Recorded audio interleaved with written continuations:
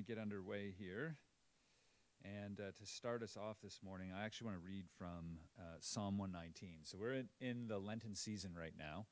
And so part of my own Lenten observance is to follow the readings in the Anglican Church of Canada's Book of Common Prayer. And so I figure, these have been some pretty American events, and I need some Canada just to set my mind at ease here. So I'm going to read from Psalm 119, and then I'll pray, and then we'll do our introductions. This is what Holy Scripture says. With my whole heart I cry, answer me, O Lord. I will keep your statutes. I call to you, save me, that I may observe your testimonies. I arise before dawn and cry for help. I hope in your words. My eyes are awake before the watches of the night, that I may meditate on your promise. Hear my voice according to your steadfast love. O Lord, according to your justice, give me life. They draw near who persecute me with evil purpose, but they are far from your law. But you are near, O Lord, and all your commandments are true. Long have I known from your testimonies that you have founded them forever. Look on my affliction and deliver me, for I do not forget your law. Plead my cause and redeem me. Give me life according to your promise. Salvation is far from the wicked, for they do not seek your statutes. Great is your mercy, O Lord. Give me life according to your rules. Many are my persecutors and my adversaries, but I do not swerve from your testimonies. I look at the faithless with disgust because they do not keep your commands. Consider how I love your precepts. Give me life according to your steadfast love. The sum of your word is truth, and every one of your righteous rules endures forever. Let's pray. O Lord, I pray that as we are gathered here together in your name, that we would have the perspective of David here in Psalm 119. That you would help us, Lord, to love your word, to see in it as truth, and that your law, which endures forever, is something greatly to be desired. And as we are in this season of reflection and observance on ourselves, Lord, I pray that a major part of our self-reflection would be done in light of your perfect commands, your perfect precepts.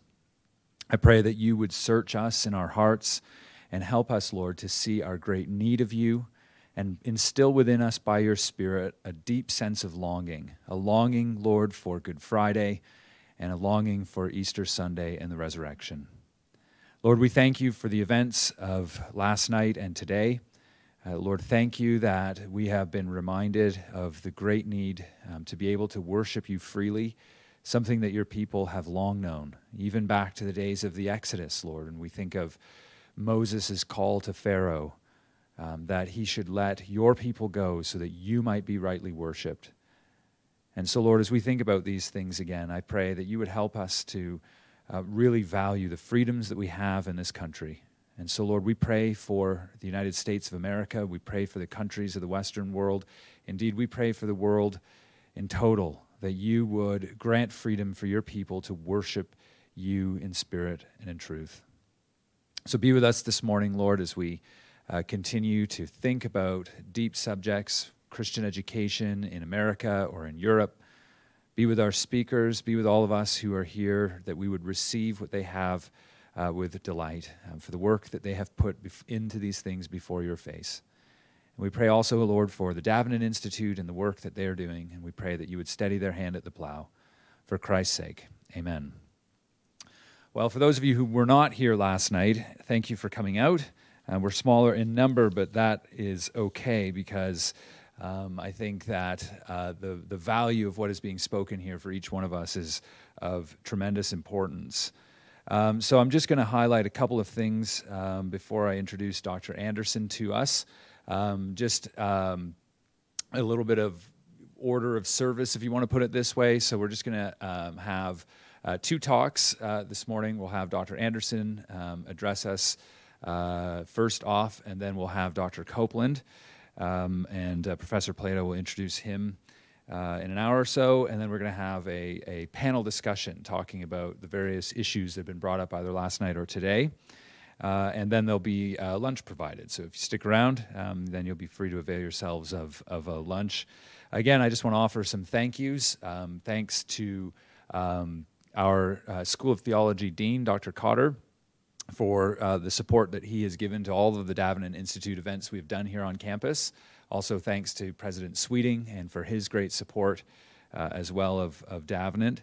And I want to thank just people behind the scenes that have helped get things done, like Sodexo for providing food for us in the back and at lunch, for Walter as well, and setting up all of the audio and the visual. Also thanks to the Davenant Steering Committee, so Professor Plato and Samantha and Caleb Coho. And thanks as well to the School of Theology Administrator, Carolyn Tenbarge, who also helped greatly to get this going. Again, Davenant Institute has a book table at the back, so if you're interested in purchasing any books relevant to these issues of political philosophy, avail yourselves of those. There's a conference discount. A couple I'd recommend, I meant to bring up with me, but I didn't. One is an interesting one. If you're thinking through questions of pacifism, there's a book there called Jesus and Pacifism, written by a Canadian. That's why I highlight it. And he's a friend of mine, Andrew Fulford, who's involved with Davenant. And a very interesting take, looking historically at the question of pacifism from a Christian perspective. And there are, Ad Fontes, which is our magazine. They're there for free as well. And if you want more information about the Davenant Institute, you can sign up on the sign-up sheet there in the back. So today, again, we're happy to have Dr. Anderson, Owen Anderson, here with us to address us on the question of what it's like to teach as a Christian in a secular university. And so today's talk is going to be different than last night's in some regards. Particularly, it'll be more autobiographical, and he's going to be talking about just his own personal experiences, having gone to Arizona State University for all of his degrees up to his PhD. He now teaches there, and so he can, think about both this issue from the student side as well as from the professor side. And for a short time in 2013, 2014, he had a stint as William E. Simon Research Fellow in the James Madison program at Princeton University. So if you're familiar with that, that's a very prestigious program where Robert P. George is involved in running it. And so maybe he can give us some Princetonian reflections too, I'm not sure. Dr. Anderson has published a number of books, 7 of them. The one I'm particularly interested in is called Reason and Worldview, where he looks at the relationship of a couple of interesting theologians and philosophers like B.B. Warfield from Princeton, as well as the Dutch Prime Minister and philosopher Abraham Kuyper, and Alvin Plantinga on the question of general revelation and apologetics, so how you defend your faith. And then this one here, thinking about Warfield and Princeton. Here he has a book published with Paul Grave, Reason and Faith at Early Princeton, so the time preceding Warfield. So Dr. Anderson is an expert on questions of early religious life in America and theology and philosophy, as well as he's got the forthcoming Cambridge Companion to the First Amendment, which was the subject that we were looking at last night. So we're very happy to have Dr. Anderson here, so I'll have you come up, and we're looking forward to hearing what you had to say.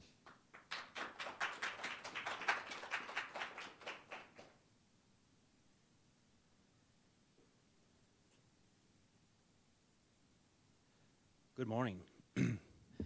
All right, it's a good-sized group for a nice discussion. So I hope one thing we'll do a little different than last night is have this also be a little bit conversational. So I might ask questions. I'll try to make sure I pause long enough that you can feel free to answer and have some conversation about this topic.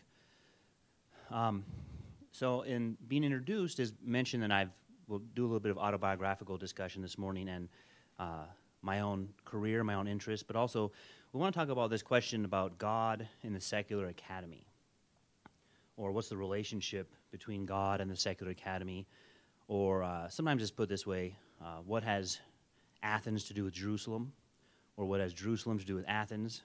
I borrowed a book from the back table. I'll put it back so you can purchase it if you want. But one of the Davenant books is Philosophy and the Christian, The Quest for Wisdom in the Light of Christ. So I have a copy of this, and it's worth reading. I recommend it. It's an edited volume with chapters about this question. Oh, that's a good idea. Thank you. Here, do you want putting that back so someone should rush back and buy that. There's only one copy back there. No one get hurt though. Don't trample each other for it. You can order them online also. Now, in my own experience, I didn't plan on staying at ASU so long. It wasn't my goal. I didn't say to myself, I really like being a Sun Devil, although Sun Devil is a kind of a neat mascot. I call myself the Sun Devil Chair of Natural Theology. I think it has a good ring. But, yeah, I've been there this whole time. In academia, that's kind of a painful story to tell when you're asked at conferences. Oh, where did you do your undergraduate? Oh, okay. Where did you do your master's degree? Oh, okay. Where did you do your PhD? Oh, all right. Where did you get tenure? Oh, okay. So it's all, ASU is the answer to all those things, right? Just ASU, that's the answer. And then the way I was introduced makes it sound like I don't really leave the area much either, right? He did go to Princeton one time. Otherwise, he just likes Tempe a lot. Tempe, Arizona is where he stays. I do travel. In fact, I was telling Michael this yesterday. I don't wear this coat a lot in Tempe. I reach in the pocket, and this is proof I do get out. This is the Oyster cards from when I was last presenting in Oxford. I went down to London for the day. So I think it was the next day or a couple days later is when they had that attack on London Bridge, a knife attack. I was there a couple days before, wandering around, seeing the sights. So I do get out. Just wanted proof, right, that it's not just that one time I went to New Jersey. And I mentioned last night that I was here in Colorado, lived about a mile and a half from here when I was 3 to 5. And in my recollection, that's the first time I heard the gospel presented. I still remember Sunday school and the Bible I had, and both hearing it at church and then also talking to my mom about it. So how did I end up at the secular university? Well, one of the things that happened was that in high school, I began having questions. I think developmentally, these are pretty standard questions about the meaning of life. What's the purpose of life? Why do we do anything? And is there any higher goal? So a lot of the answers I got were sort of proximate goals, right? The meaning of life is that you enjoy yourself, or you have a good career to make money so you can enjoy yourself, or you have a family so you can enjoy yourself, right? Some kind of thing like that, some local goal. And I was wondering questions about, well, is there any highest goal, any actual grand purpose to it? So this got me into questions about that, and especially wondering if the things I'd been taught were true. So I've been taught about God, and I've been taught about our need for Christ, and I've been taught about the Scriptures, but how do we really know these are true? Especially because in high school I was around people from other religions, and they were equally convicted about their religious beliefs and their special Scriptures, and so we could match convictions, table pound equally well, but that's not really proof, I noticed, right? And in their case, their convictions were similar to mine, that they'd been told things by their parents and by leaders they respected at their religious establishment. So I began to be interested in that question, and it naturally led me to certain Christian thinkers like C.S. Lewis and others, but I wanted to read philosophers more generally, so I enrolled in a philosophy class. And that could be dangerous, right? This was at actually a community college. And I was still in high school, and I wanted to study philosophy, and the one open was ethics. And the first question we began with in ethics was this question: what is the good? It's the first day, first class. Does anybody in here, all young adults, anybody in here know what is the good? And we all knew things that are good in the sense that we could say coffee is good or ice cream is good, but we didn't know what is the good. And we hadn't really ever even used the term that way. Have you used it that way? As a noun like that? The good. I didn't know, and neither did the others in the class, and that stood out to me, that there's something that we should know and we don't know. Some people might try things like this. They might have said God, and that's actually kind of a category mistake. God himself isn't the good. God is good, but what is the goal? You don't achieve God. You achieve the good. You don't achieve God. Maybe someone might say you could become God in some religions. Or they might say heaven, going to heaven is the good. Happiness. So they went through some standard ones, and we looked at that, and we all left thinking, wow, we don't know what is the good. So that introduced me, it pinpointed the question I've been worried about, I've been thinking about the meaning of life. You can't really have a meaningful life if you don't know that. of all things. And it helped me focus on the fact that when we want a meaningful life, we're trying to know certain things. We want to have knowledge. And that's what makes us stand out from the shaved apes. We want to know. And there's certain basic questions, like how do I know, or what is real, that we want to know the answer to. And we don't want just opinions about those things. Opinions are very cheap. You can get them anywhere, right? An opinion and a dollar will buy you a coffee. And the dollar alone will buy you. Does it still buy you a coffee nowadays? I used to say an opinion and a dollar will get you a soda from the machine, but that's not true anymore because of inflation. Yeah, an opinion, $3. And opinions, what Socrates tells us, are movable. They quickly leave us. They're not firm or solid the way knowledge is permanent. So these questions, how do I know? What is real? Do I believe, is my life mostly based in fiction?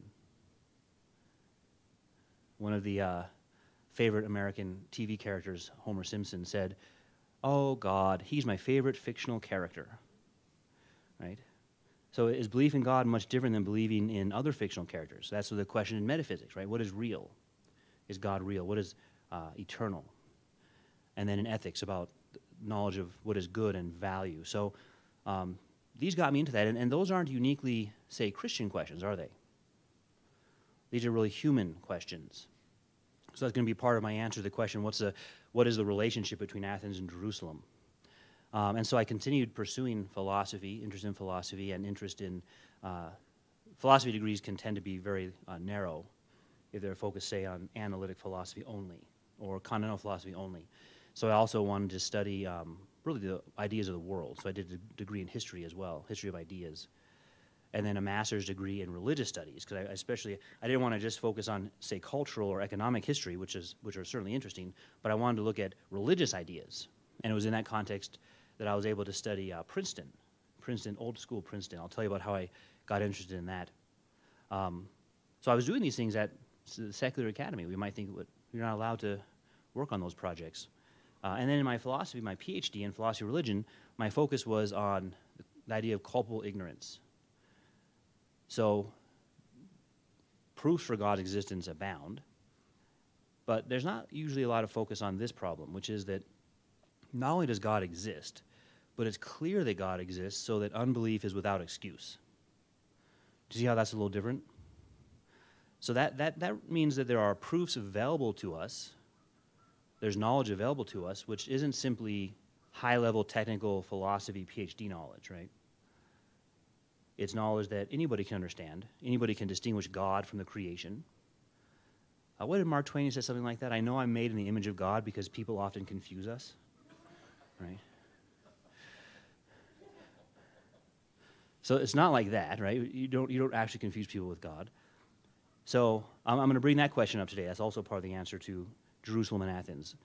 There are some things we can know about God. I'm taking that obviously from Romans 1, but also from Acts 17.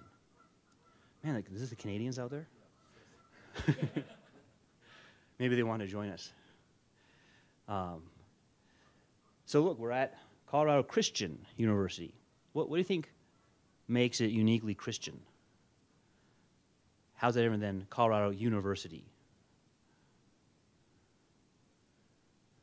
Like, does that change education? Does it change knowledge? Like, is 2 + 2 = 4 different when you learn it as a Christian? Or do you have to have a footnote that you have 2 + 2 is 4 in the textbook, a footnote that takes you down and says it has the Bible reference, so you know how that's true? Or is there that's the question, right? So there's a couple different models that people have proposed about the relationship between Athens and Jerusalem. Is it mostly a aggressive or a conflicting relationship? Do they do completely different kinds of things? And there might be some times where that's true. If you think about the contemporary university, Christians might mostly think about it in terms of a kind of postmodern secularism, which is anti-Christian. And so you'll be paying to get an anti-Christian education, right? So because of that, you might decide I would rather go to a Christian university where it won't be anti-Christian. So there is that kind of conflicting reality sometimes. But we're talking right now about the idealized type, not just the actual education.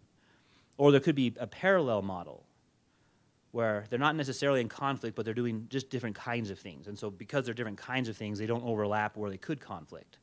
You guys do your stuff, which is mostly about this world and how to get along in this world, but the Christians do stuff which is mostly about how to get along in the next life, which is more important, they would say, right?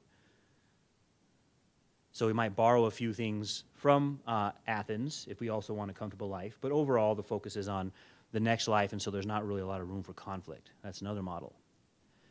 Or there could be a transformative model, which says that Jerusalem or Christianity transforms Athens, the university, into what it should be. It's a kind of addition to what was already there. And there's underneath each one of these, we could look at different ways in which that's done. There could be the Thomistic model of that one and the Calvinist model of that one, what it means to transform.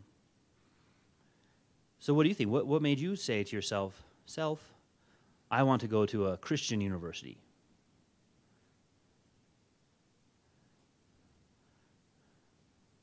You're here. It was a kind of, it's local, it's close.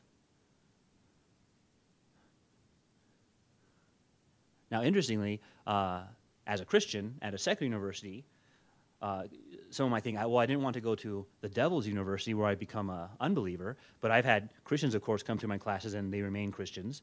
But I've also heard stories, not about this university, but I have heard stories of students who go to universities in Phoenix that are Christian and leave atheists. So there's no guarantee that if you go to a Christian school, you'll both go in and come out as a Christian, right?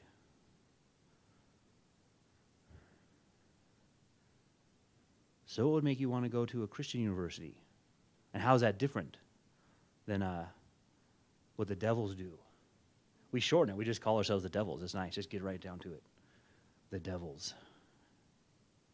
Here's one thing that if you have an answer to that, raise your hand. I'm trying to pause just long enough if you have an answer, but not too long where it's awkward. Here's one thing that happened with me. It was precisely because I was at the secular school, I wanted to find out the best challenges to Christian belief out there. Not like the lame, weak challenges, but the best ones out there. And see if I had any way of answering those. That was a way of testing my opinions to see if they're opinions or actual knowledge. And that test is not merely to see, can I grin and bear it? Can I white-knuckle it through it? That's a kind of focus on the will. That's what a Rocky movie's about. Have you seen any Rocky movies? And they'll always have this wonderful workout montage where he's just grinning and bearing it through this, white-knuckling it to work out and make it so he can fight. You could do that, right, and get through not hearing these challenges. But what I wanted to do was to absorb the challenges and think, do I have a response that addresses this challenge? And that's how I ended up getting into Princeton thought, old school Princeton at Princeton University or Princeton Seminary. My book says Faith and Reason at Early Princeton, and I'm looking at both of those there. I'll have chapters about persons at both. Because what became Princeton University was founded on these two principles. The first point of their charter was that the student should be pursuing piety and the knowledge of God. Those sound like good goals?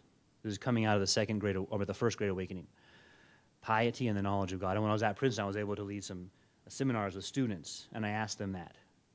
I didn't give them any context. I just said, are you here to study piety and the knowledge of God? Like, no, of course not, right?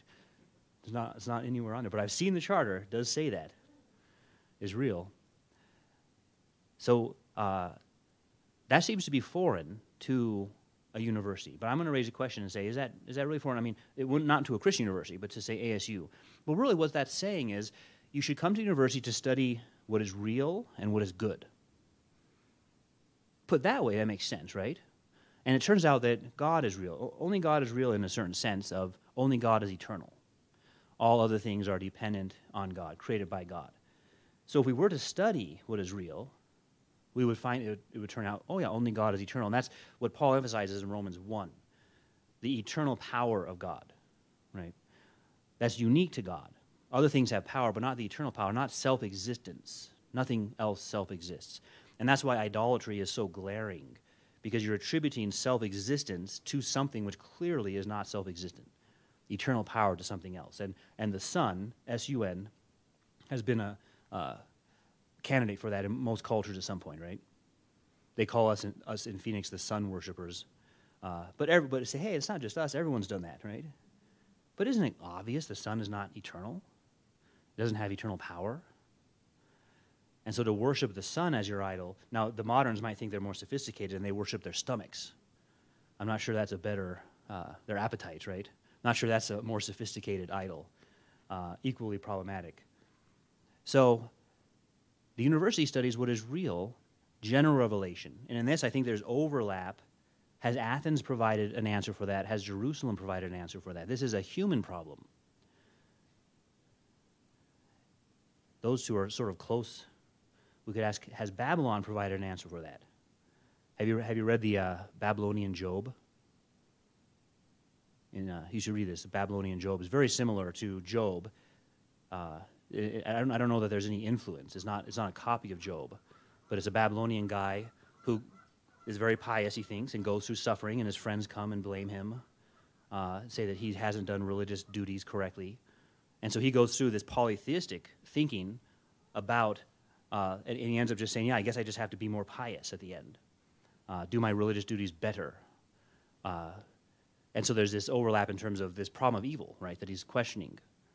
This is a human problem. So the answers may not be correct, right? The answers that come out. This is what Paul encounters at Athens. They don't know God as they should have. But that's the key, is that they should have. They could have known God. And they didn't. And that's what the university is studying. And so the idea of a secular university is a university studying general revelation. That's what the word secular can mean, right? Secular doesn't mean and shouldn't be taken to mean anti-Christian. But what if secular was like a study of general revelation? And that's what I've been able to do. And that's what Christian universities should study as well, all the more. Shouldn't a Christian university do even better at studying general revelation? Just like Paul did even better in Athens than the philosophers did. They were stuck in an argument between Stoicism and Epicureanism, and they had assumptions that he drew their attention to that they hadn't thought of. Now, interestingly, notice, I brought this out last night with Socrates also, notice that it didn't persuade everybody. Socrates didn't persuade everybody. It was a close vote. I didn't say that last night. It was a close vote. It wasn't unanimous against him, but he didn't get the majority. And Paul doesn't get the majority either, does he? Or at least, we don't know, I guess, the majority, but he doesn't persuade everybody. So he does move them, though. Some of them scoff. They go further into darkness. And some of them say, we'd like to hear more. And that's what a study of work of general revelation can do. Now, what's the benefit of Princeton? How did I get into that? I actually got into that from an R.C. Sproul lecture. I don't know if you know of R.C. Sproul. But he was talking about Kuyper and Warfield and the role of apologetics. Is there any purpose to apologetics? If all humans are fallen and no work of your own can bring you to be regenerated, as a work of the Holy Spirit, then apologetics is only for Christians. It's kind of an in-house discussion about how we know Christianity is true, and there's not really any need to do it with the unbeliever, right? That becomes a kind of, it might get into works righteousness, where you're telling them if you just know the right arguments, you can save yourself. So that's a reformed critique sometimes given, and Kuyper sometimes said things like this about apologetics, and so Warfield argued back about that and gave a kind of robust defense about why we need apologetics. And he had Kuyper over, and they had a presentation and discussion about it. So that led me from Warfield, why we need apologetics, and why apologetics is not a problem for the fall or regeneration. It's not a tension with that. And to Warfield's teachers, Hodge, and it led me to the question, what happened to Princeton? That it no longer, this is called old school Princeton, right? It's not what they're teaching now. Now, when I was there as a visiting scholar, the professors were arguing and not talking to each other because they had different views of how to understand Karl Barth. That was their arguments. No Hodge was on the table. So what happened? Well, I think what happened was this. In a quick discussion, and we can flesh it out later. Challenges were raised about the knowledge of God and weren't addressed. The answers given were insufficient. And so those answers were jettisoned in favor of what people thought were sufficient answers. It was a kind of non-cognitive turn, I would call it. Hodge is sometimes critiqued for being too rationalistic. And so the turn was away from that to a non-cognitive form of Christianity at first, and then a non-cognitive form of not Christian, or anti-Christian sometimes at Princeton. So that puts the burden on us. Say at a Christian university or Christians in general, how are we doing in responding to challenges? Have we mostly been fideists, accepting what we're told on blind faith? And fideism is especially used in the context of otherworldliness. I have enough to get into heaven. I don't need to do more than that. This world is passing away. Would you pause to polish brass on the Titanic? No, of course not. So fideism, I wouldn't expect that a fideism like that and otherworldliness would do very well in explaining university, right? Or the kinds of work of general revelation. And it's what is viewed by secular skeptics when they reject religion. It's what Marx meant when he said, religion is the opiate of the masses. And you might initially have a response to that, say, no, it's not. But look and consider the religions Marx was looking at. And were they doing much more than a kind of otherworldly morphium, right, to get through life? Were they providing robust answers to give people meaning? Were they showing what's clear about God and the law from general revelation? And if they weren't doing that, then it shouldn't surprise us that Marx rejected them, right, and offered something else. And so what the Christian would need to do is see that challenge. If we have fallen into otherworldliness, repent of that, and provide the answers that are needed to show knowledge, to provide meaning in life. I think that's what Christianity does have to offer, especially about the most basic questions that we can ask. We can provide knowledge with those, not merely assertion. And so that's what's kept me interested in the secular university, secular in that sense of the world as the works of God. This is how the Westminster Confession begins, that the light of nature and the works of creation and providence do so far manifest the goodness, wisdom, and power of God so as to leave men without excuse. So all three of those, the light of nature, reason, and the works of God in creation and providence, history, reveal God and the nature of God. I'll give you homework. Did you know you're going to get homework this morning? You can look up chapter 21 of the Confession. It gets even more detailed about what we can know from the light of nature. It's a lot of stuff that we should know, not by quoting Scripture, but from the light of nature. And we know all these things without Scripture. And what Scripture does is provides an explanation, an answer about the problem of redemption. That's the next part of the quote I just gave you. These are not sufficient for salvation. And we need salvation because we're inexcusable, and we're inexcusable because we didn't know God as we should have. And so Christians of anybody should be able to then know God as they should have, right? So this is what I think we see illustrated in Paul in Athens in chapter 17, Acts 17, and what the Christian heritage has. So when Davenant talks about doing retrieval work, this is what you can say, what is being retrieved, the best minds of Christianity and what they've thought on these topics, retrieving those for the present so we have access to those gems as we face current challenges that come up. And one last thing to note for me is that as I study the history of ideas, one benefit is that you find out, in one way, there aren't any new challenges. So we had at ASU a guy named Lawrence Krauss, who's a well-known materialist cosmologist. He wrote a book called A Universe from Nothing, and was arguing that he'd proven that the whole universe can come into existence from nothing.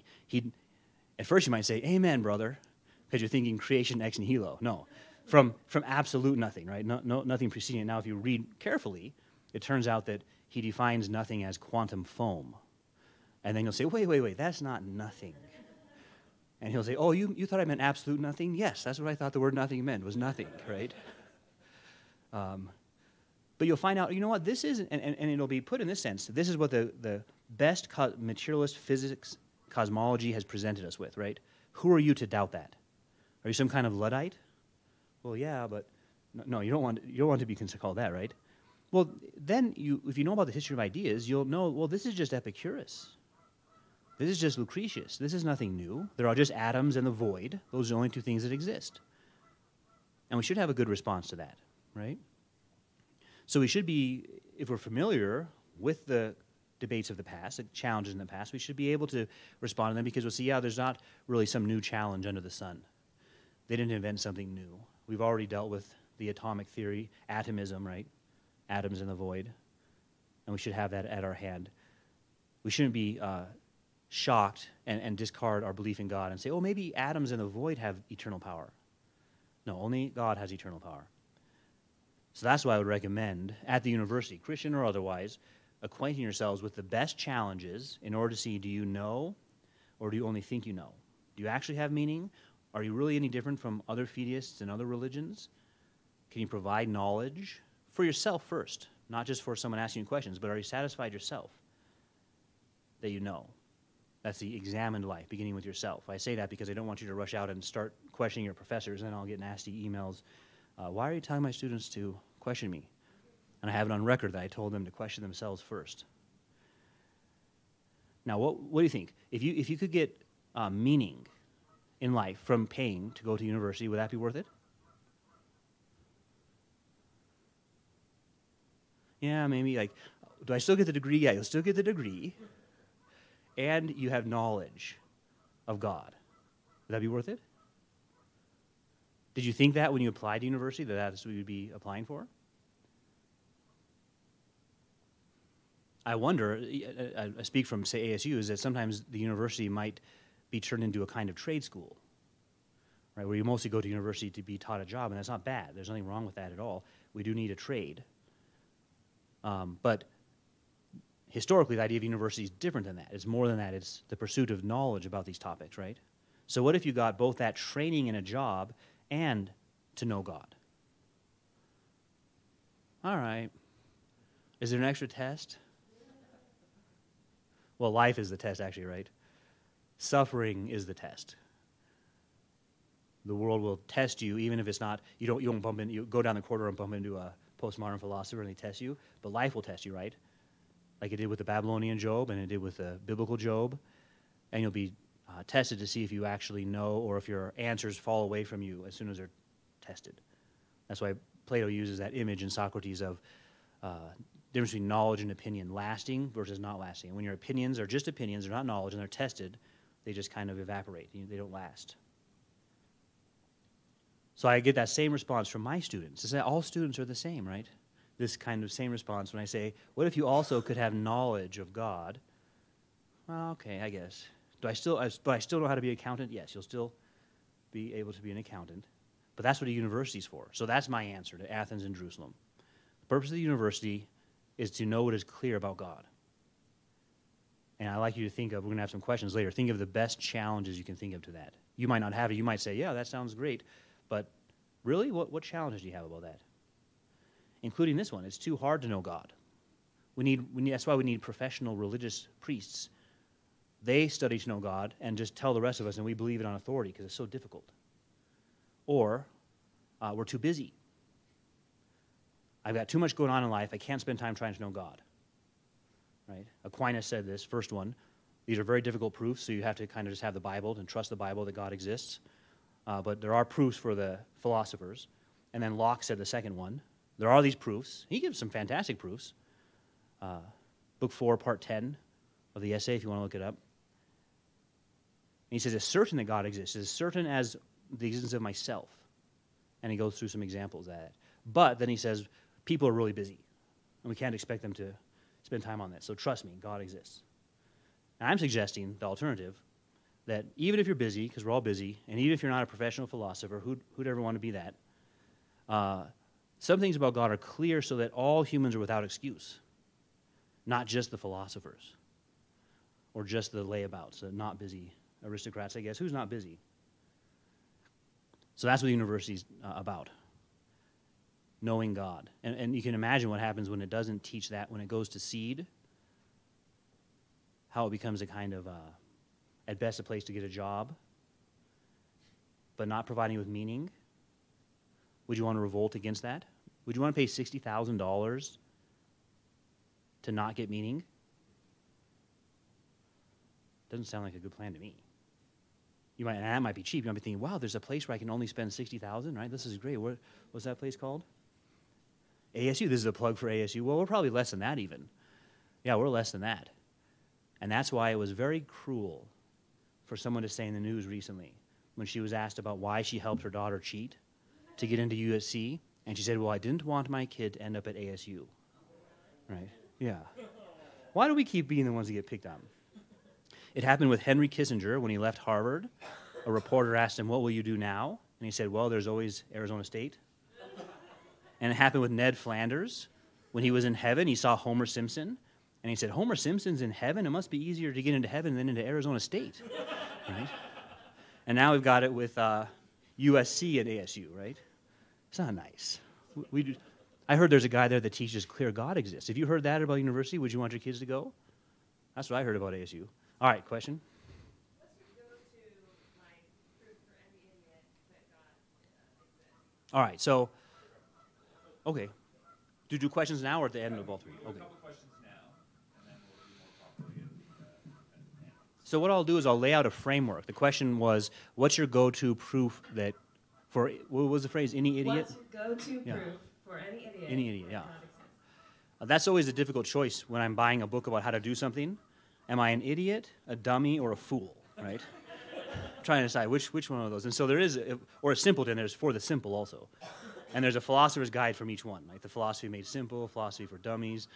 So yeah, what's a go-to quick? So what I'll do is I'll lay out a framework, and then we'd have to get into more details when we have a little more time, right?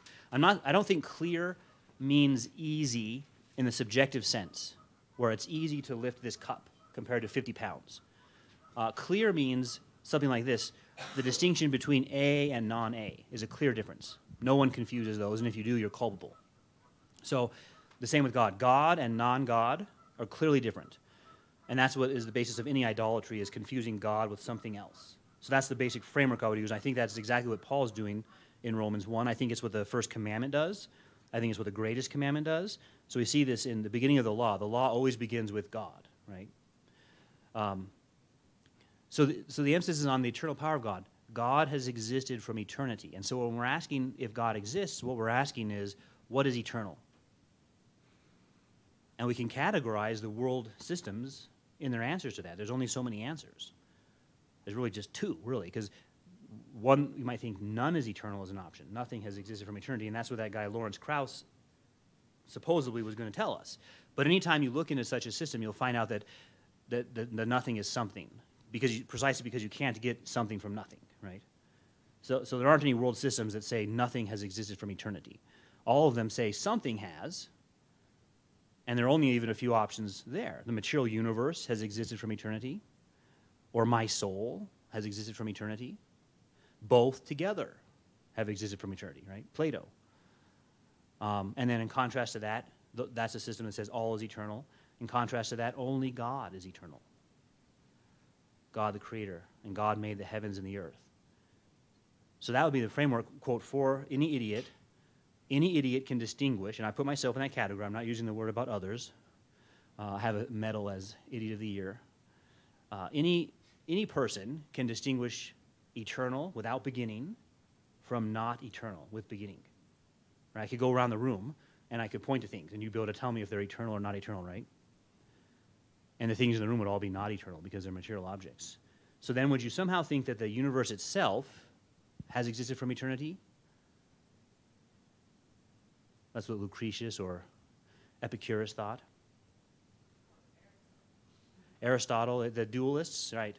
Sometimes Christians get excited about Aristotle or Plato because they'll use words we translate as God. So they'll say things like, Plato will be found to say things like, knowing God is the highest good. And you think, oh, this is great. He read the shorter catechism, right?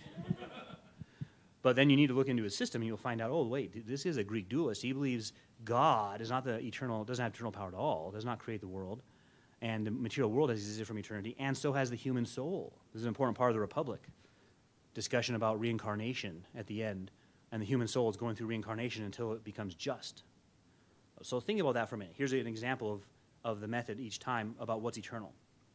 If you have existed from eternity, and you'll continue to reincarnate until you're just, and you're still reincarnating, do you have any hope of ever becoming just? How much more time do you need then from eternity? Like that's the kids' game, right?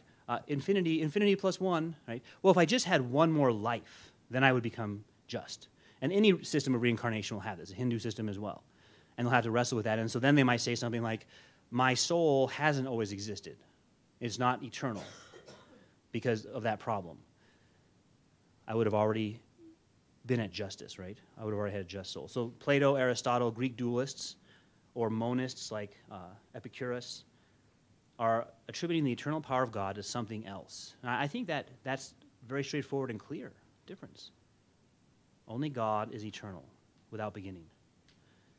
And to worship anything else in that place is the very definition of idolatry. I don't know if he had it this morning, but in on the cover of one of my books, on the natural moral law, I have a painting of Aeneas carrying his father Anchises from the flames of Troy. And you see Anchises reaching back, and he's grabbing his household idols to take with him. Now, what do you think about that? What strikes you? Remember, this is Aeneas carrying Anchises as Troy burns down. And Anchises is reaching back to get his household idol. What stands out to you? Yeah, Troy's on fire, right? If this guy can do anything, at least he would hopefully prevent Troy from burning down. He didn't.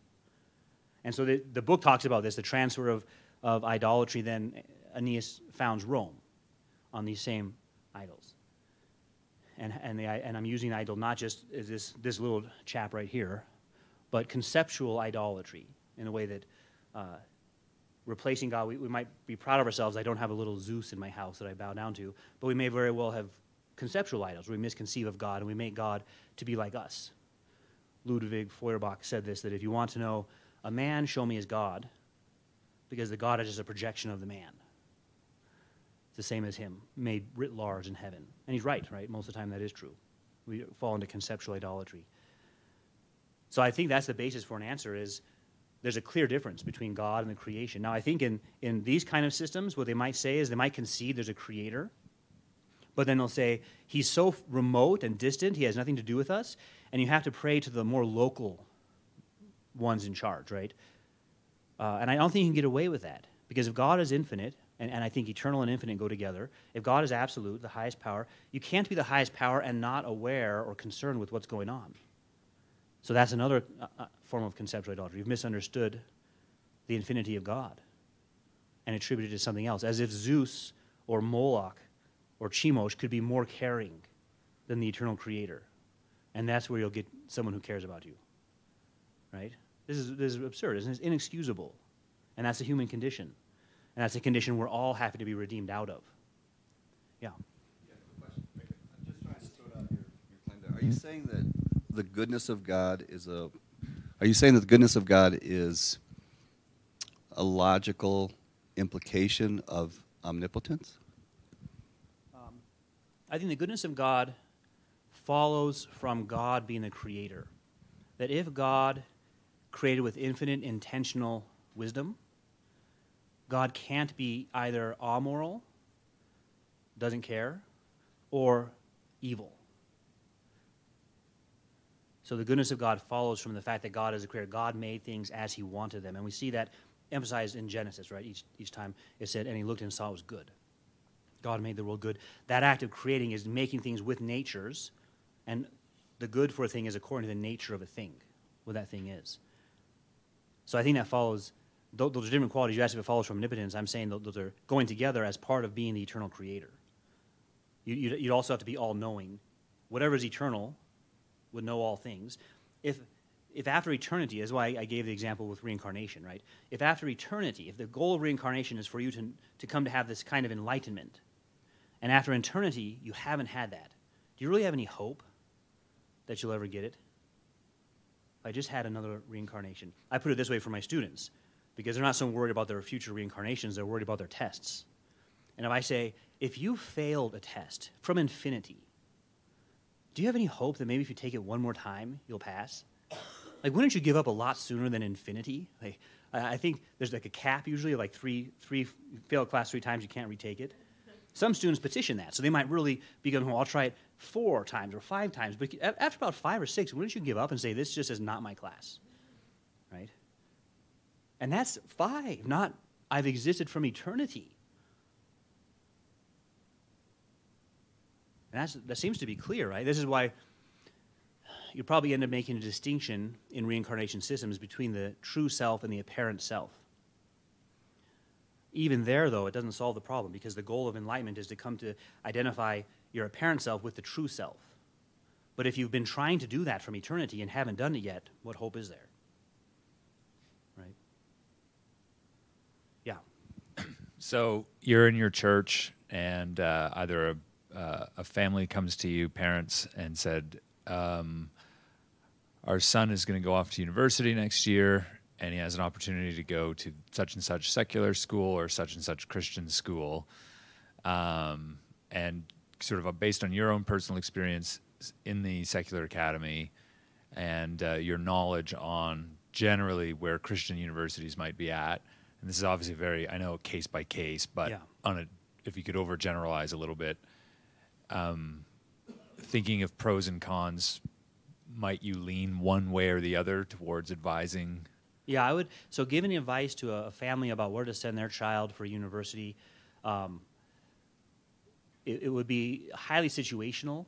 I know that's not the answer you want, but it would depend on the kid's aptitudes and personality in this sense, not in terms of how well did they do on the SAT.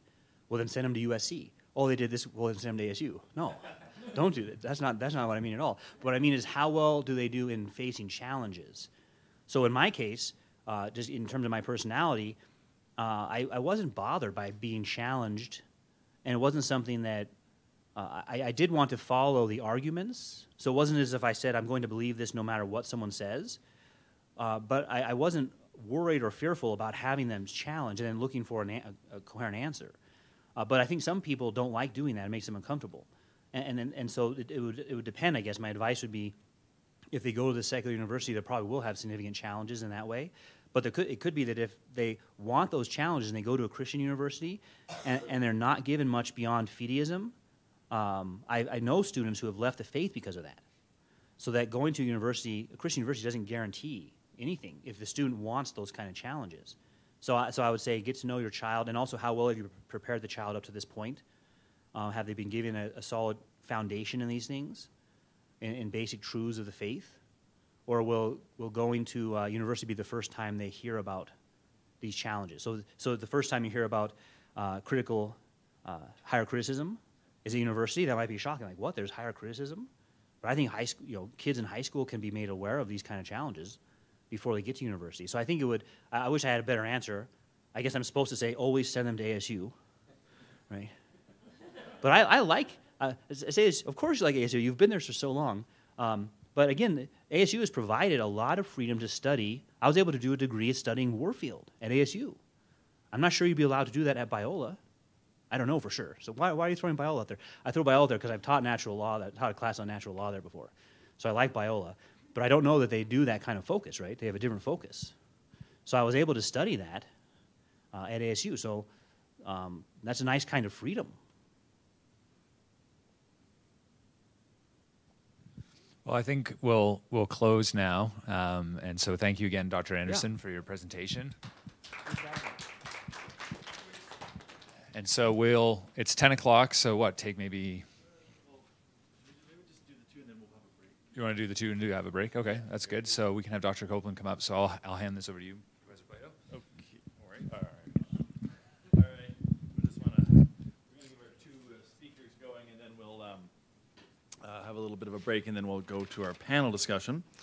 But thank you certainly for all showing up this morning. I just want to introduce our second speaker, Dr. Thomas here. He's our professor of politics here at Colorado Christian University. Dr. Copeland has his bachelor's degree from Geneva College. As well, he has a master's and a PhD from the University of Pittsburgh with a focus on public and international affairs. Dr. Copeland has not only been serving as a teacher, but he's had a number of public policy positions. For example, he served on the faculty on the faculty advisory board of the American Enterprise Institute's Values and Capitalism Project. He's also been a fellow with the Foundation for the Defense of Democracy. And he's also previously been a professor at Geneva College and the aforementioned Biola University. Actually, I think Biola was just where you were just before you came to Colorado. He's also served formerly as the Chief of Staff in the Government Services Division of LexisNexis, and also he's been a Director of Admissions at the Institute of World Politics, and he has actually worked at the Office of Naval Research as well. He's the editor of one book and the author of another. He has edited the book Drawing a Line in the Drawing a Line in the Sea. We talked about this, being academics, how often you need to come up with catchy titles, whether they sell books or not, at least make the effort. The book is called Drawing a Line in the Sea, the 2010 Gaza Flotilla Incident and the Israeli-Palestinian Conflict, published by Lexington Press. He is also the author of the book Fool Me Twice, Intelligence Failure and Mass Casualty Terrorism. I mean, that actually sounds that's got some grip to it, that one. That certainly could be worth looking at. And that's published by Brill, Martinez Nijhoff as well. So that's two of his books. And Tom is going to come in, talk to us a little bit about, last night we looked at the question of religion and religious liberty in America here. Dr. Anderson gave us a really insightful look at the whole role of the First Amendment in our American culture. And today we talked a little bit about the academy. Well, as a typical North American way, we often look fondly back at the old world. And Tom is going to talk a little bit about what's going on in Europe in terms of religious liberty, what is going on in terms of religious thought, and hopefully that will give us some more insight onto what we know happening here. Thank you very much. So, Tom?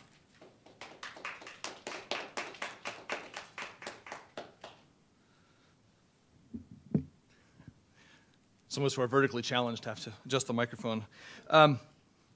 Well, welcome. Thanks for being here. I recognize a few faces. Some of you thought you could get away from Dr. Copeland for at least a Saturday, and unfortunately, I'm back again for the CCU students. Thank you to the Davenant Institute and to Michael Plato for the invitation to speak. What I want to do is more of an update or a briefing than a thesis or argument about the state of religion in Europe. And you can see from the title, again, I'm still in this kick with trying to find catchy titles for things. I was trying to do a take, calling it God's Not Dead in Europe Yet. I was trying to do a takeoff on the God's Not Dead films. Steve Shoemaker asked me if this was actually an homage to Monty Python and the line about, I'm not dead yet. So I guess it's maybe a combination of things, but hopefully catchy anyway. What I'm going to try to do is draw together 7 trends in Europe, 7 religious trends in Europe. And I think although American churches have sent out hundreds of thousands of missionaries over the years, we're still remarkably uninformed about the global church. We may be generally aware of the incredible growth in the church in China and the recent persecution of believers there. We track the persecution and murder of Christians in places like Syria and Nigeria. Perhaps somewhat less noticed is the rise of Pentecostalism in Latin America or the continued theological conservatism of African churches. When it comes to Europe, my sense is that evangelicals are equally, if not more, ignorant of the trends in Christianity. For example, we hear that only 2% of the population attends church. Islam and Sharia are taking over, and the Catholic Church is in crisis, and the Pope is a socialist. Now, there's perhaps a grain of truth in each of those ideas, but I want to separate sort of the fake news from what I think are some deeper religious currents in Europe. So, as the title says, God's not dead in Europe, at least not yet.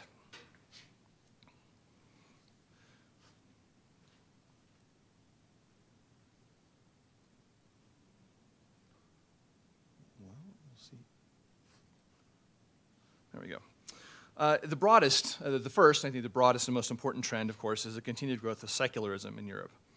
Several years ago, Catholic scholar George Weigel wrote a book called The Cube and the Cathedral. And in it, he contrasts the secular vision that produced La Grande Arche de la Défense in Paris, this postmodern monstrosity, with the Christian vision that produced Notre Dame Cathedral. Weigel expressed great concern that the new EU Constitution of 2004 intentionally left out the Christian history of Europe as a source of its values. Indeed, he questions whether the European Union can survive as a democratic polity when it has lost both its foundation and with it any hope for the future. He suggests that the declining birth rate in Europe is actually a sign that people really have no long-term hope or plans for the future. Just look at the leaders of EU countries. few, if any of them, actually have their own children. Alexandria Ocasio-Cortez's recent comment about not having children because the world will end in 12 years is sort of an American echo of this European secularism and soft socialism and the lack of hope.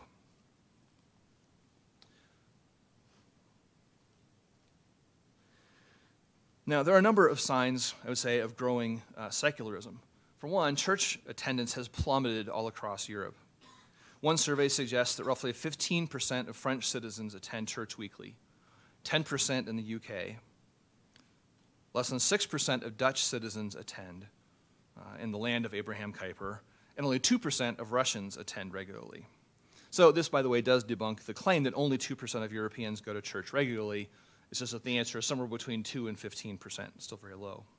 Some countries are far down the road to secularism. 62% of Norwegians now say they do not believe in God or don't know if he exists. In 1985, only 10% of Norwegians said they did not believe. But secularism is not just being foisted upon the European people. There are deeper patterns of secular belief already in existence. The Pew Research Center just completed a massive study on Christianity in Western Europe, surveying 25,000 respondents. And here's some of the important things that they discovered. While most adults consider themselves Christians, many of them are not practicing their faith. In every country except Italy, non-practicing Christians outnumber church attenders. In the United Kingdom, 55% are non-practicing versus the 18% who attend church at least once a month. These non-practicing Christians still outnumber the religiously unaffiliated, or nuns, and all Muslims, Jews, and Hindus combined in Europe. But religious nuns, that would be including atheists and former believers, have grown in direct relationship with the decline of religious conviction in Europe.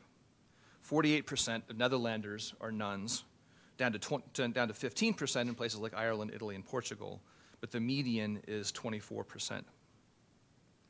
Furthermore, here are some of the things that they believe. Among non-practicing Christians, 24% believe in God as described in the Bible. 23% believe in God with absolute certainty. Compare that to American nuns who have no religious affiliation, and 24% of them at least believe in God with absolute certainty. This is 23% of those who claim to be Christian and simply not practicing. Majorities of non-practicing Christians also say that science makes religion unnecessary for them personally or even nationally. And large majorities also favor both legalized abortion and same-sex marriage. The trends among European young people are equally dire. Most recent European social survey finds that more and more young people are not identifying with or practicing religion. In the UK, only 7% of youth identify as Anglican, 10% as Catholic, 6% as Muslim. 91% of young people in the Czech Republic claim no religious affiliation whatsoever. Likewise, in the UK, France, Spain, and the Netherlands, between 56 and 60% say they never go to church. With the exception of Catholic youth in Poland, Lithuania, and Ireland, the vast majority of young people in Europe are now unchurched.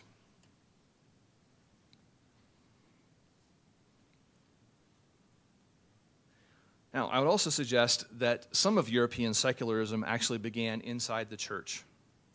There's a serious lack of religious knowledge among the faithful.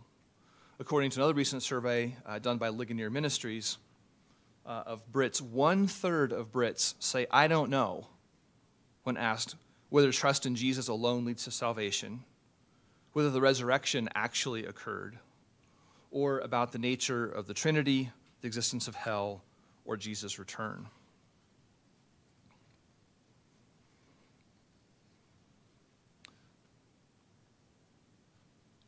Furthermore, so that was British citizens in general. This is now back to the question of practicing Christians. So leaving aside non-practicing, this is among practicing Christians in the UK. Sorry, these are coming up slowly. 47% believe the Bible is not literally true. 49% say religious belief is a matter of personal opinion. 64% say God accepts the worship of all religions. and 70% say the Holy Spirit is a force, not a personal being. Star Wars fans can't even agree on what the nature of the force is, but clearly Christians in Britain are part of the same, have the same question. British pastors who were interviewed who commented on the Ligonier study noted that there is clearly work to be done in the pulpits of England, but I'm sure the same is true across Europe. So, to conclude, I mean, secularism really is now, I would say, the dominant religion in Europe, driven by the European political elite and by culture. Secondly, or second trend, the shifting ground of religious freedom in Europe is intimately tied to that rise of secularism. This is particularly interesting, I think, when it comes to critiques of Islam, but there are a number of ways in which this trend is evolving. In Britain, the state education agency is actively targeting faith-based schools for failing to promote transgenderism and gender reassignment, even to children under age 8. Amanda Spielman, the head of British schools, said, "It is right that we use compulsory education to make children acquire a deep understanding of and respect for British values, even if they are in tension with parental wishes or with community norms." Now, ironically, the Birmingham public schools were forced to backtrack on implementing this same LGBT curriculum when hundreds of Muslim families pulled their children from the school in a day of protest. But Spielman backed the school in this case as well, saying it was vital that children knew about, quote, families that have 2 mummies or 2 daddies.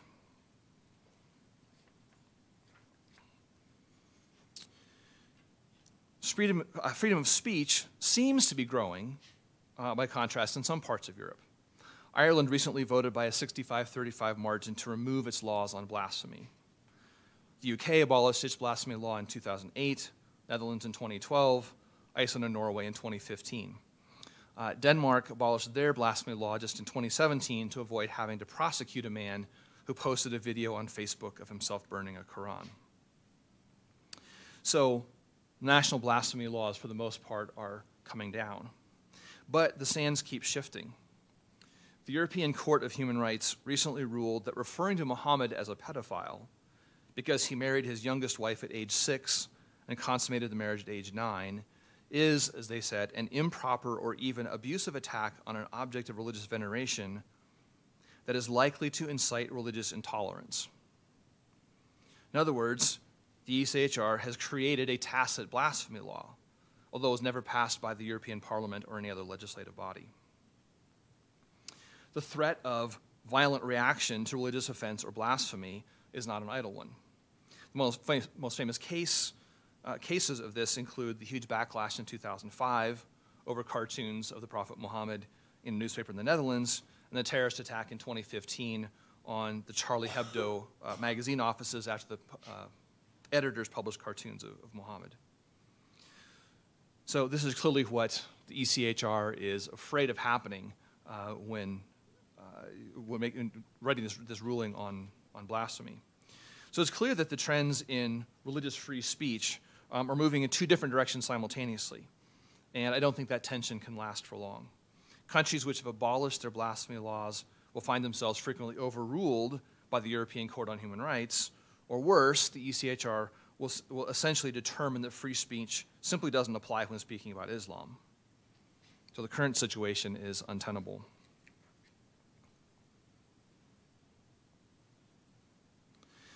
The third trend, challenges to the Catholic Church. It seems that new revelations come out almost every month in the 30-year-long ongoing scandal of sex abuse inside the Catholic Church. Last fall, they included the Pennsylvania Attorney General's report, new investigations in New Jersey and New York, and new details of abuse at seminaries.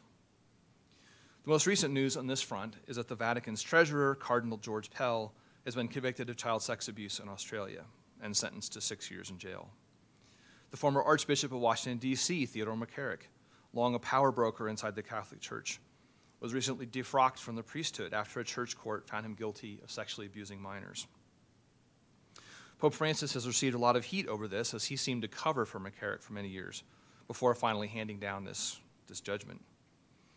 Francis also recently acknowledged a huge global problem with sex abuse of nuns. Now, the Pope recently held a 4-day summit on sex abuse inviting presidents of bishops' councils from all over the world. But as the New York Times headline put it, Pope Francis ends landmark sex abuse meeting with strong words but few actions. Critics were stunned and outraged that the meetings resulted in no concrete plans for addressing sex abuse in the church, leaving most of the work to changing hearts and minds to local bishops. Now, scandals in the church, such as this, have contributed to declining religiosity among the faithful. According to that same Pew study, 53% of European nuns, non-believers or former believers who were raised in the church cited scandals involving religious institutions and leaders as a factor in their decision to stop identifying with the faith of their fathers. Church scandals also appear to be connected to the declining number of Catholic priests and nuns. This is especially true in Europe, where the number of priests decreased by more than 2,500 in 2014 alone. So Pope Francis has reopened conversations on whether it might be possible to ordain married men of faith to serve in remote areas where there's a shortage of priests. So I would suggest that these scandals in the Catholic Church may lead to not only greater doubt among Catholics, but will make evangelism harder and has reduced the moral authority with which the Catholic Church speaks into social issues.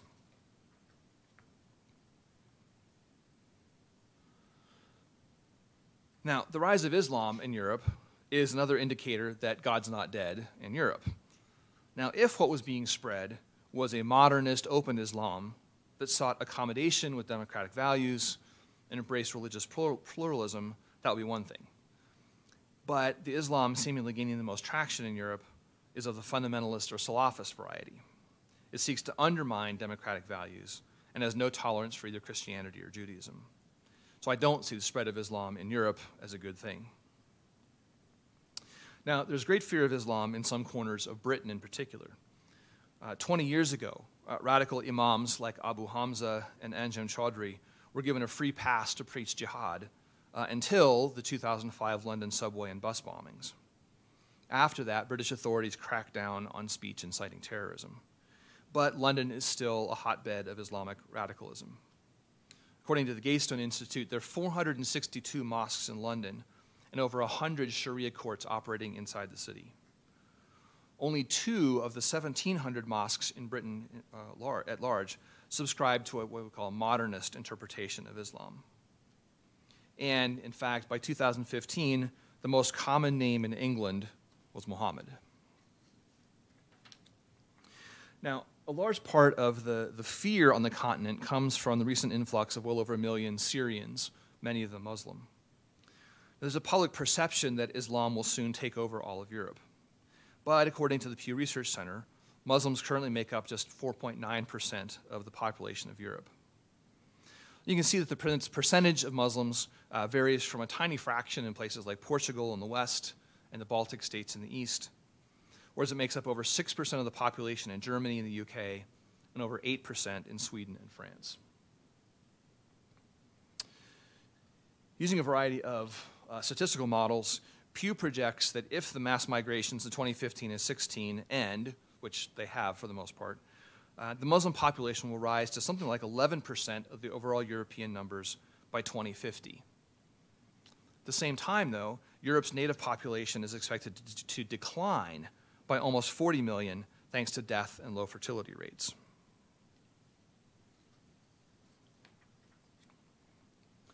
Now, the refugee crisis has generated all kinds of public safety challenges in Europe, from rape gangs roaming the streets of some British and Swedish cities to the infamous mass sexual assault of 1,000 women in Cologne, Germany on New Year's Eve. The countries in Europe with the highest rates of rape and sexual assault, as Britain, Sweden, France, Belgium, and Germany, also have the highest percentage of non-indigenous Muslims living there. So recent immigration seems to be the key factor. The headlines about crimes committed by migrants are scary and attention-grabbing, and they're accurate about the severity, the nature of the problem, although if anything, they probably underreport the volume of incidents. Street violence and riots are also a problem. In 2005, there were 3 weeks of rioting across France that resulted in nearly 3,000 arrests, nearly 9,000 vehicles burned, and 200 million euros in damages. Just last week, there were several days of Muslim riots in Grenoble, France. And there are frequent riots in and around refugee camps from Greece on across Europe.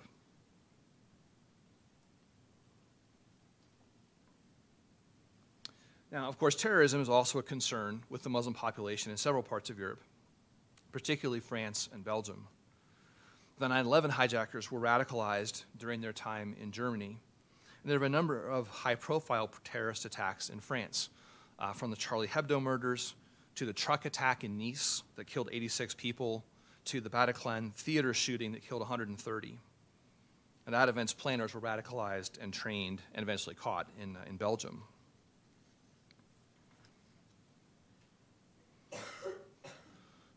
Now, the fifth trend to talk about briefly is rising anti-Semitism. Now, Europe has a long history, of course, of anti-Semitism, culminating in the Holocaust of 6 million Jews by German Nazis. But that anti-Semitism has not gone away, and in fact is on the rise again in Europe. The problem seems to begin with attitudes and knowledge. CNN sponsored a poll of 7,000 Europeans last year with startling results. 1/3 of respondents said they know next to nothing about the Holocaust.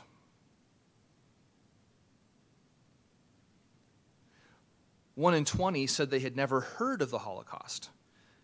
And 25% of French millennials and 12% of Austrian youth had never heard of it.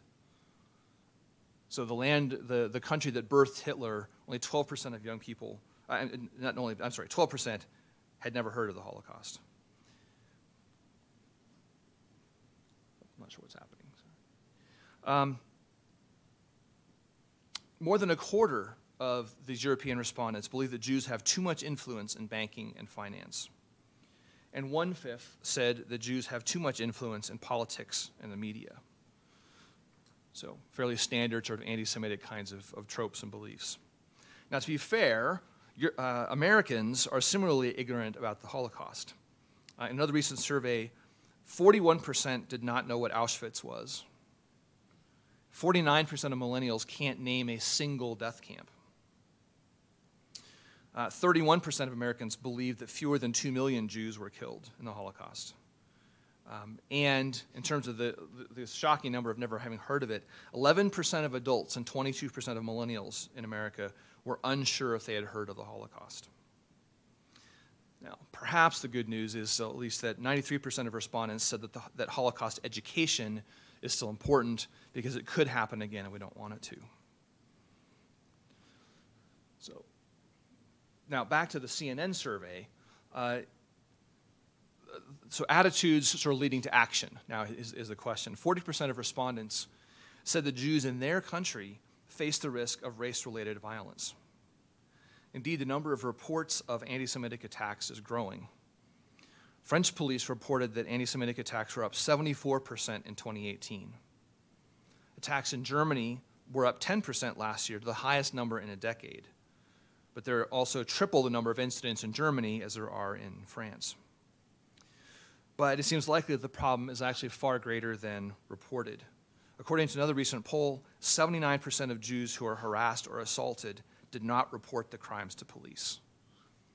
So the problem could be 4 to 5 times larger than what's reported. Now, in the last 2 decades, 20% of all Jews in France, that is 100,000, have emigrated out of the country.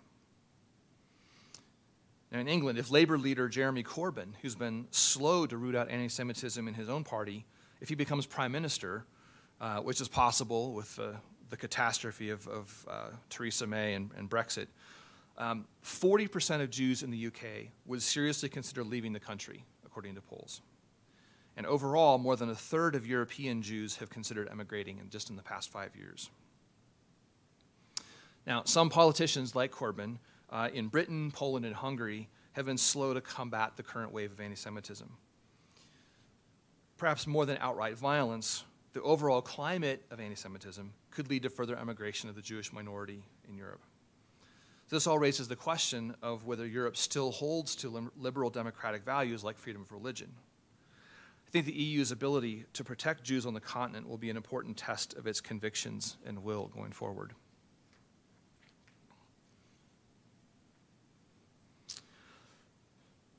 Now, the sixth trend, if you believe the headlines, at least, paganism and witchcraft are growing throughout the Western world. It was big news last year that the first temple to the Norse gods was being built in Reykjavik, Iceland. Now, I did discover, by the way, that Denmark beat them to it, building a temple to Odin, see pictured there on the left, in 2016. Roughly 4,000 Icelanders now claim to be pagan, though even the priest of the new temple there admits that people are not really worshiping or speaking to Odin and Thor. It's more historical reenactment. But in Poland, there has been a recent revival among Slavic native faith believers, also known as pagans, although the numbers amount to maybe 5,000 to 8,000 members. In the Scotland census of 2011, roughly 5,500 Scots listed a form of paganism as their religion. In the same census, more than 75,000 Brits identified as pagan, witch, or New Age of some sort. Now, it's hard to know what to make of the trend towards paganism.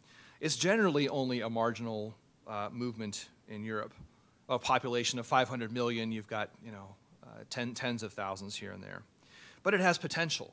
The neo-fascist political party Golden Dawn in Greece, founded in the 1970s and active since then, has actually won dozens of seats in parliamentary elections in the past few years, making it the third largest political party in Greece. And it has a strong pagan streak that it refuses to renounce. However, I would say, on the whole, while paganism may be seeing a bit of a resurgence thanks to social media, cosplay, and a desire to commune with nature and history, it doesn't seem to pose any particularly serious threat to European society. It does, though, I would say, pose a serious threat to the soul of the person who follows it, of course. Well, finally, some good news, right? There is indeed a Christian revival, albeit a small one, perhaps, going on in Europe. In 2007, Philip Jenkins published a book on Europe's religious crisis and suggested that Europe could actually see a revival of Christianity. And there are signs that he may have been right. In Spain, weekly attendance at Mass has increased, as has the number of Spaniards contributing a portion of their taxes to the church. In Germany, the state Lutheran Church is seeing growth in new members, and evangelical and Pentecostal churches are seeing solid growth under young leadership. In Norway, although the state evangelical Lutheran Church is in decline, the number of Christian congregations in Oslo has doubled in a decade. 5% of Oslo residents attend church weekly now, up from 3%. The Catholic churches in Oslo have also seen significant growth. And much of the growth across Norway is due to immigration from Eastern Europe and Africa. In France, there is anecdotal evidence of increased religiosity among Catholics. The Catholic Church was able to mobilize tens of thousands of protesters against a same-sex marriage bill in 2013. In England, it's hard to tell. Over 1.2 million people in England and 23 million worldwide have attended the Alpha Course, the evangelization program with a Pentecostal flair pioneered in the Church of England in 1977. But the numbers of churchgoers continue to decline, as noted previously, so it's hard to gauge the long-term effects of this program. As the survey data indicated, theological knowledge among Brits is also in disarray. I would also add, in the refugee camps of Europe, where hundreds of thousands of Syrian refugees have settled, there is a small but important evangelism effort going on. Thousands of refugees have been baptized, many of them citing miraculous visions of Jesus. It's difficult to say with certainty, however, how many converts there are, particularly because of the challenges for Muslims who convert.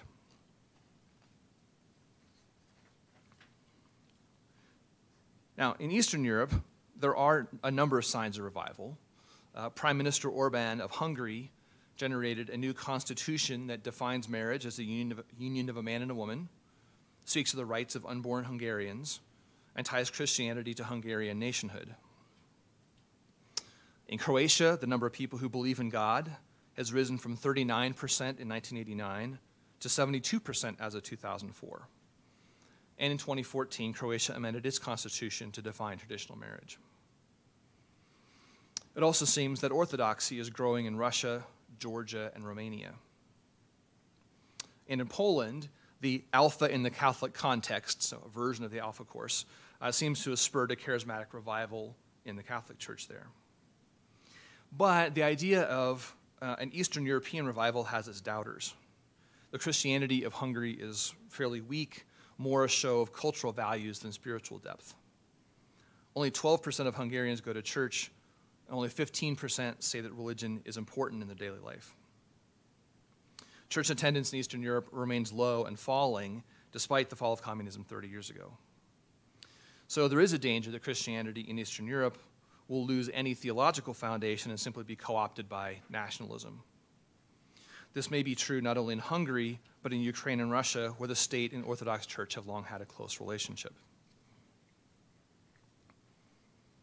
So as the Pew Research Survey results indicate, large majorities of Europeans no longer regularly attend church or believe in God or nearly any Orthodox theological principle, whereas they do favor abortion and same-sex marriage.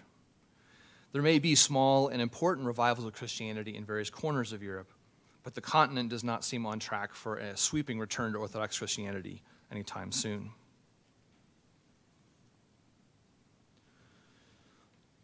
So, in conclusion, we looked briefly at least, at 7 religious trends, some major, some minor, happening in Europe. The trend of increasing secularism is real. Secularism has left a vacuum at the heart of Europe, but no religion has been strong or persuasive enough to fill it. Islam is on the rise thanks to immigration and high birth rates, but it is not winning huge numbers of converts. Judaism is on the decline in Europe thanks to anti-Semitism at all levels of society. The signs of Christian revival are glimmers at best, false hopes at worst. Political liberalism and church scandals have damaged its witness. So if the goal of Voltaire and his followers is to reduce religious conflict by eradicating the church, they have succeeded in part and failed in part. Secularism has done much to destroy the church in Europe, but it has not quelled religious energy and conflict. In fact, anti-religious sentiment among Christians, Muslims, and Jews is probably a bigger problem than secular bias. So Europe stands at a crossroads, not to be overly dramatic, maybe it's more of a roundabout. Like the intersection pictured here called Seven Dials, which is near Covent Garden Market in London, there are several roads that all intersect at that point. So I'm afraid Europe may tear itself apart trying to determine which roads it's going to follow in the future. Thanks.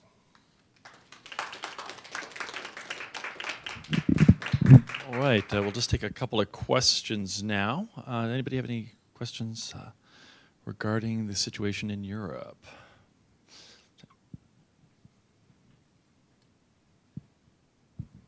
So you mentioned Orban and Putin and the sort of nationalist co-opting of Christianity, and you regarded it with some like skepticism, like revival. No, probably not. But then I wonder if you could say a little bit more about that, because there's been, I'm with a shooting in New Zealand, what was that, like 2 days ago, and more incidents like that. You're seeing sort of a rise of like Christian-y, not Christian, but like co-opted Christian nationalist memes, like internet sentiments, used as an excuse for violence. And so it seems like that Europe, the Europe you're describing, is ripe for more of that, especially with Christianity being used as sort of just part of this actually nationalist and ethnic, like racially driven identity politics. Yeah, so among right-wing groups, particularly ones that turn to violence, there are kind of 2 types. There are the neo-pagan types, so the American Nazi movement, the skinheads in Europe, and so on. I didn't track as much with whether this guy from Australia who did this shooting in New Zealand was using Christian lingo. Last I heard, he was like into sort of crusader memes, like Deus Vult and that kind of stuff. Okay, well, so there's the pagan, and then kind of the call it crusader kind of. Yes, we're still at war with the Muslims years later. The other kind of right-wing groups actually do. misuse a lot of Christian theology. The groups that were behind, for example, the American Patriot Movement in the 1990s that produced Timothy McVeigh and the Oklahoma City bombing and so on, a lot of them, badly misused Scripture. David Koresh and his cult and so on are these cultish variations of Christianity. A lot of the racist groups in the U.S. get that and their hatred of minorities from what's called British Israelitism, which is this older British trend of, hey, well, we're the true children of Israel, and so we should conquer the Jews still. So that seems to have migrated over into some of the American groups. So, yeah, both sort of pagan-ish and Christian-ish groups are a big part of the right-wing movement. Yeah.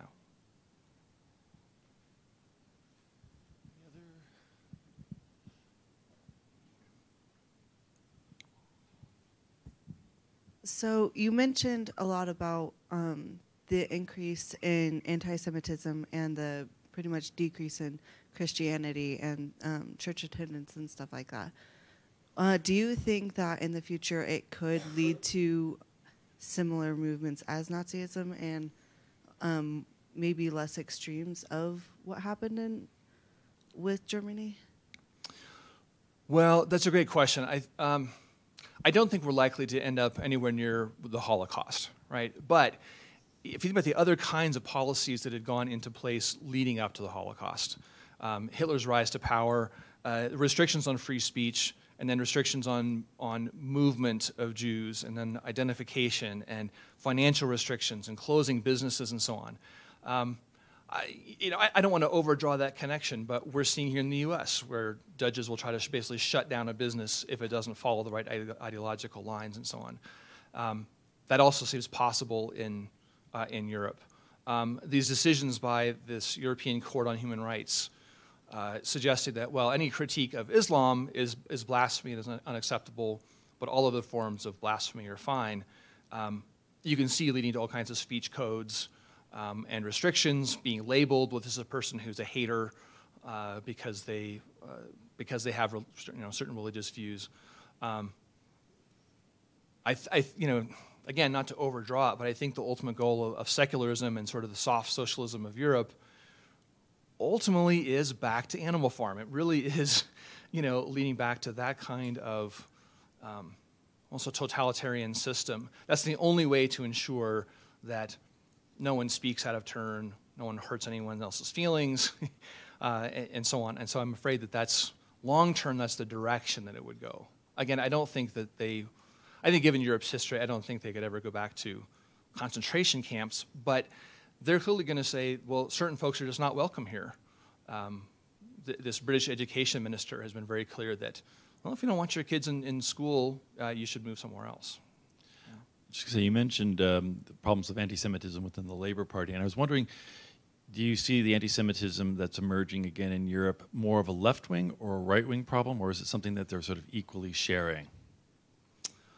Well, that's a good question. I was surprised that it would come out of Labour because Labour would purport to be the liberal, the open, the all in favor of individual rights and freedom and so on.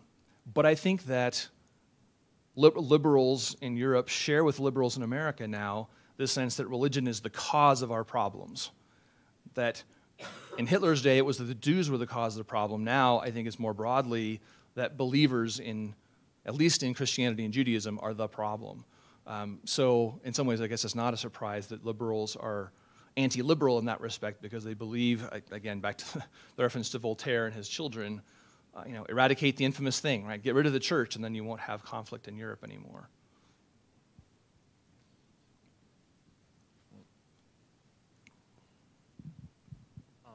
I was curious. You mentioned the increased, or like the potential increase of Muslims in Europe just by virtue of birth rates, and I'm curious, like, what are the potential forces counteracting that, or is it possible that Islam could simply supplant Europe by virtue of just having more children over time? Mm-hmm. Well, let me answer the second part first. I think according to those Pew projections, even with high Muslim birth rates and so on, Muslims will only be maybe 11% of Europe's population in another 30 years from now. So the notion that Muslims will be a majority, at least numerically a majority, would take another century after that. The question is whether their political power will outweigh their actual numerical value. And that's where I think the danger of the European court is just sort of creating special status for Muslim beliefs and not critiquing them. The replacement rate for a population is something like 2.1 children per family. And Europe is down below 1. The U.S. is below it too, but Europe is below 1.5, and in some places as low as 1 to 1.2. They're simply not having children. It's not just waiting to have children until they're in their 30s. It's just choosing not to have children at all. And I'm not an expert on this, but my sense is that the Muslim birth rates in places like England, where Muslims from Pakistan and other places have been coming for decades, might have somewhat lower birth rates than, say Saudi or Kuwaiti women or Iranian women or something, but they're still very high. I'd say 3.5 to 5 per family anyway. So something like 3 to 4 times the rate of Europeans. And I think Weigel's point is right, that in the same way that, again, Ocasio-Cortez is right. If you think the world is going to end in 12 years, why would you have children? Why would you bring them into the world? And I think the secular elites, they want deeper European integration, but they're not really sure for what. They don't know what the end goal is. If they've got a utopian vision of what the EU will look like in the future, they're not having children to populate that future. Right? It's not such a bright future that they all want to have 6 kids per family so they can all enjoy this socialist utopia. They've given up hope that the future has any meaning or any real reason to continue to bring children into it. So I don't know if that answers the question in part. Yeah. All right, we'll actually have a little more time for questions later. What we're going to do now is we're going to take about a 10-minute break so we can sort of set up. We're going to have a panel discussion. Dr. Stephen Shoemaker is going to bring our 2 speakers back up. And it's going to be sort of a more informal conversation that he's going to have with the 2 of them, Tom and Owen, but also bringing us into it. Sort of and that's going to be rounding out our morning. And then after that, they're going to be bringing luncheon. So stick around. So like about 10 more minutes if you need to get some coffee or freshen up or whatever. Thank you.